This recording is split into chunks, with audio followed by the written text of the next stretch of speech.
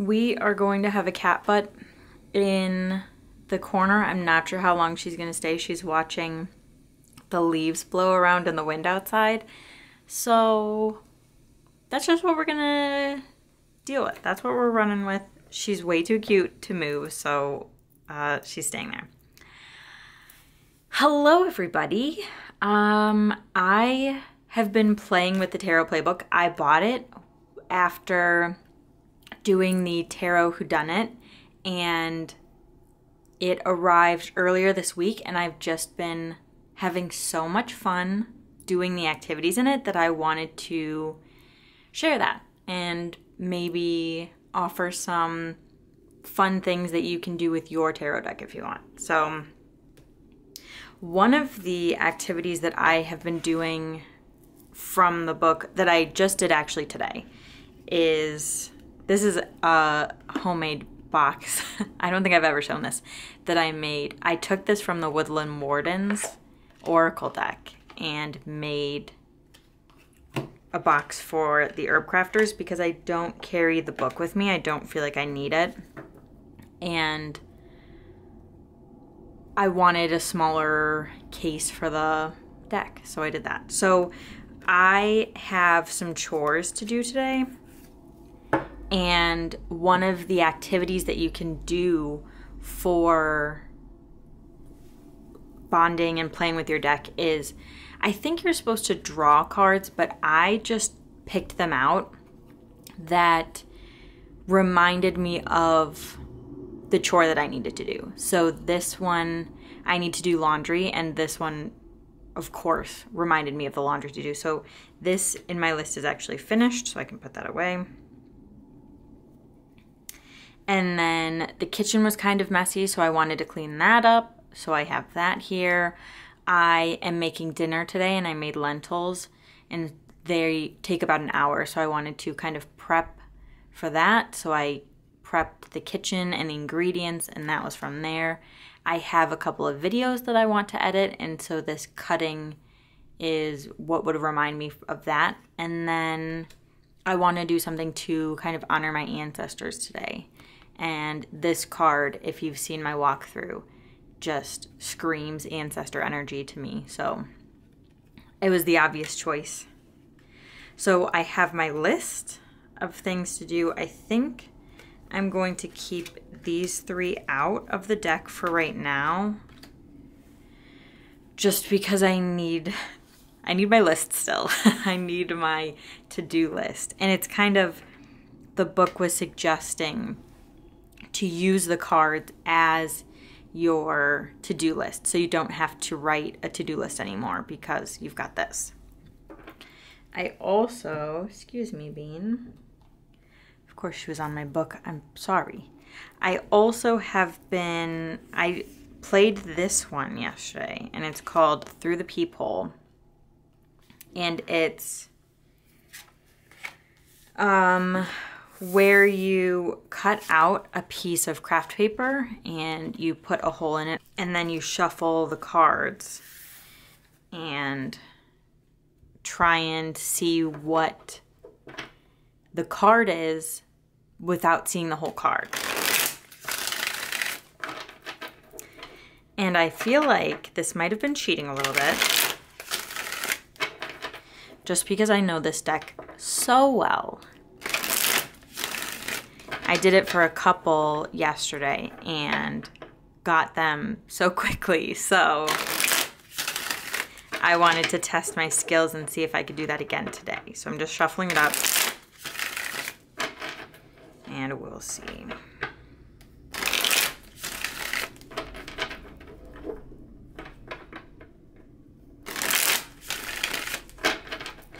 Okay, I'm going to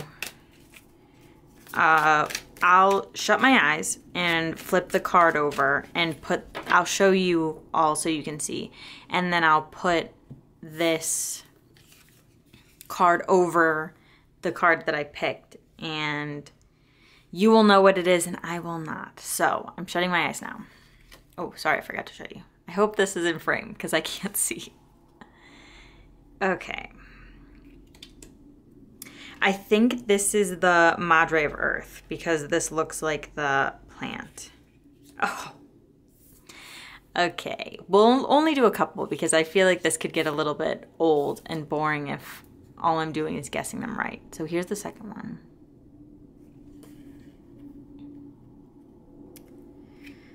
Okay. Ooh, this is the first one that's kind of difficult for me. Let me see.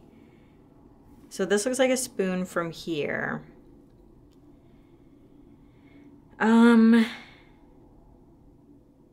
So I've got a couple thoughts.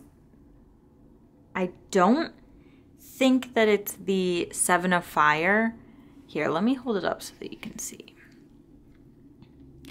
I don't think it's the Seven of Fire, but the darkness looks like that to me.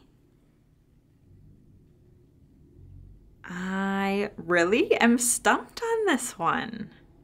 And this, look at me, I was bragging before and the cards were like, yeah, we'll show you. I don't know what this one is. Should I give up? Okay. I'm going to shut my eyes again and flip the whole over so that I can see if there's something else in this card. Because I don't want to give up just yet. I'm determined to try and get this. So I'm going to shut my eyes and put it up here. Okay, my eyes are open. Oh, this is a water card. I think this is the Madre of Water or the ECOP, but I think it's the Madre because I think that's the tiles for it. What? I can't believe I was wrong. Wow. And this was my chore card. And it's so wild to see the little details that I have never noticed until that's all that there is of the card. Because I swear these tiles look very, very similar to the kind of court water cards. And the spoon totally threw me off. Wow.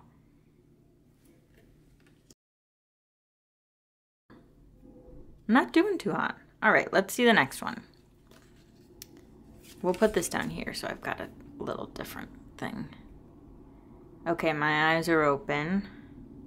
Oh, this is the Four of Fire. We'll do two more and see if it was a fluke that I got that one wrong, or if I don't know my deck as well as I think I do. Oh, this is the ECOP of Earth. Sorry, I keep showing it out of frame. Okay. And one more. This is the Two of Water. So there are still new things that I can learn about this deck that this has shown me, this card. So don't overestimate how well you think you know your deck, because it can surprise you. So I also wanted to pick one of these and do it on camera just to give you all kind of a feel for the language, because I love it. It's so lighthearted and it really shows you that while tarot is serious and should be taken seriously, it's not always something you have to be so serious about. And you can and should play a little bit. And it is something that helps connect to the inner child, just being silly. And it also like brings that bond with you, because then you can go to the tarot for anything. And it doesn't have to be this huge ritual thing. Although those rituals make the tarot sacred, it can also make the tarot kind of feel like you can't go to it. It's unapproachable almost because of the pedestal that it gets put on. So having some time to play with the deck and have a more casual relationship with it isn't a bad thing, because then you can do both that ritual and the play with it. So let's let the deck decide if it's not a task that's too big or anything like that. Which one do you want to do? What activity should we do together?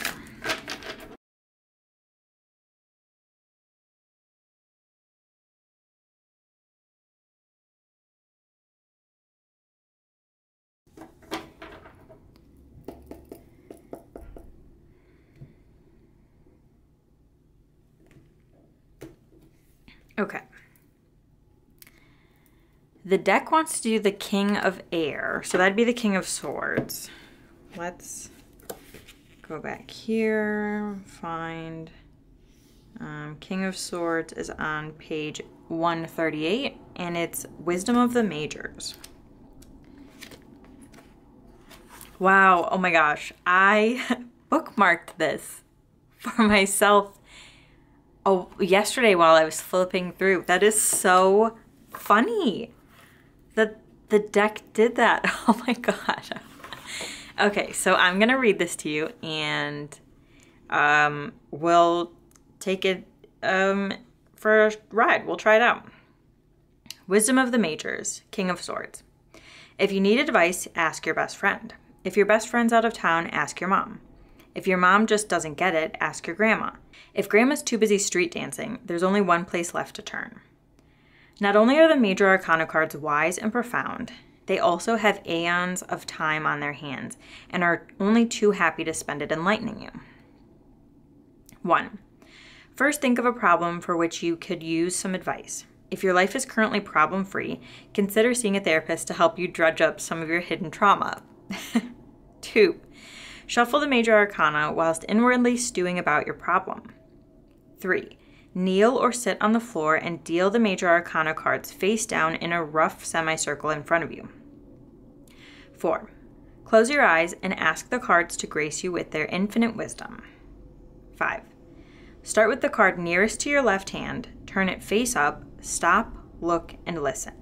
Wait for the card to speak.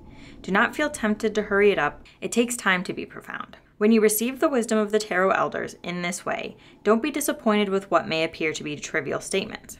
The major arcana cards may be powerful, but they still have to communicate using our simple human language, and thus, great insight may be disguised within simple phrases.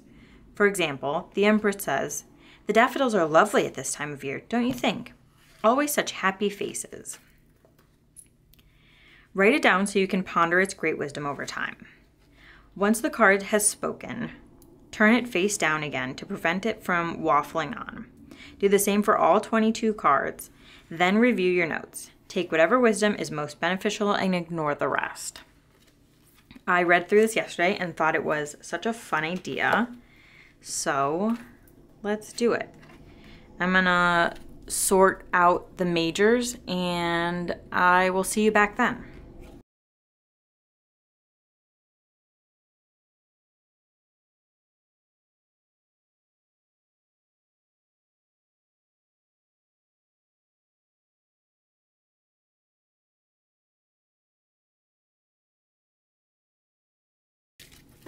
Okay, so I have my major arcana all separated out.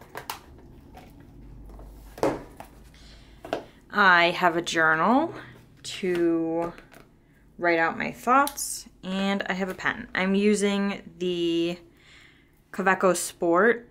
This is the collection. This is dark olive. I'm just going to use this because it is what I had in my shirt pocket and it's the closest pen that I've got. So I'm going to shuffle these up, thinking about my problem that I'm stewing on. Let me think of a problem. Let's see. Okay, I've got my problem and I stewed and I stirred.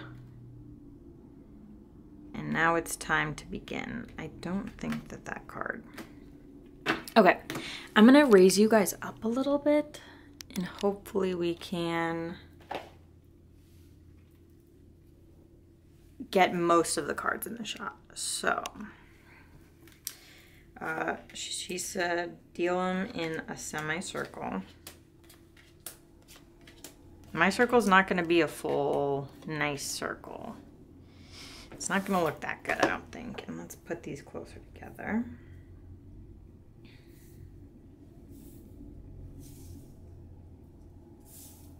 I was never good at drawing circles that look like nice circles.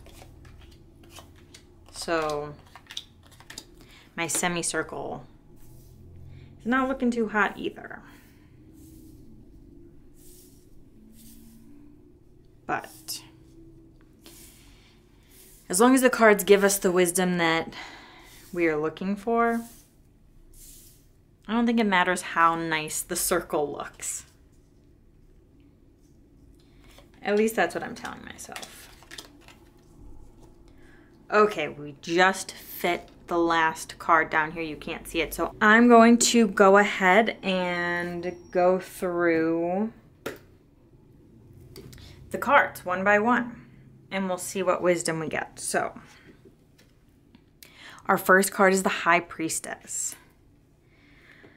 So I think that she is telling me to listen to my intuition, and that I'll know when it's time to begin this project that I'm taking on. So let's write that down.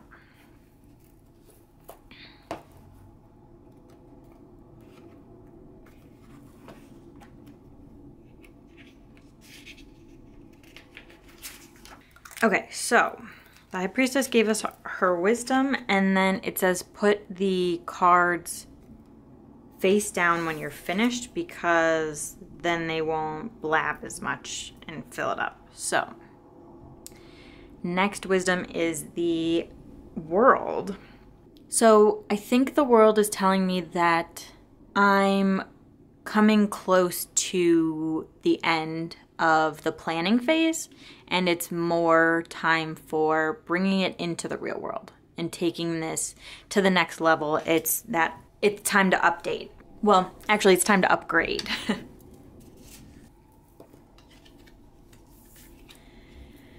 Advice number 3 is the Empress, which is also Arcanum number 3. So that's kind of interesting. Okay, what is she saying to me?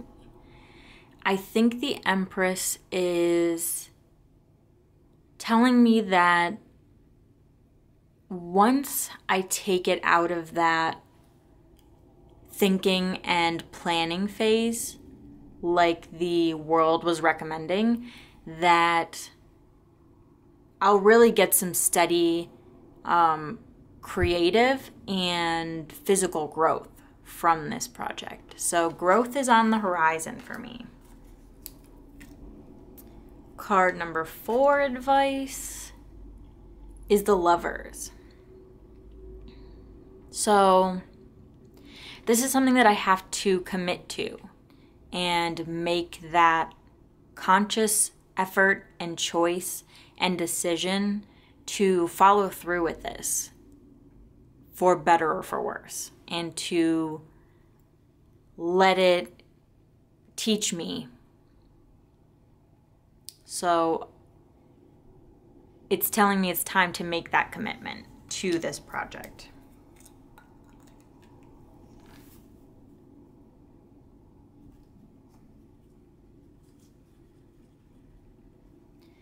And the cat butt is back, if you haven't noticed.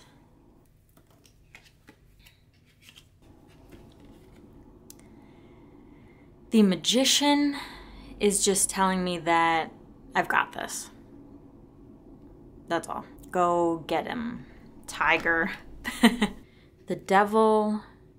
There's definitely going to be some shadow work and some shadow that shows up through this process. And the Devil is reminding me not to run away from the shadow, but to face it head on, because once you look at it, it doesn't stay in the dark or stay in the shadow.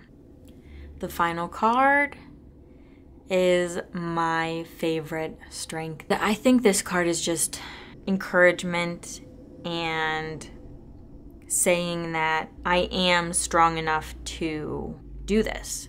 I have a whole page of guidance and wisdom, and the book said something like, take whatever wisdom is most beneficial and ignore the rest.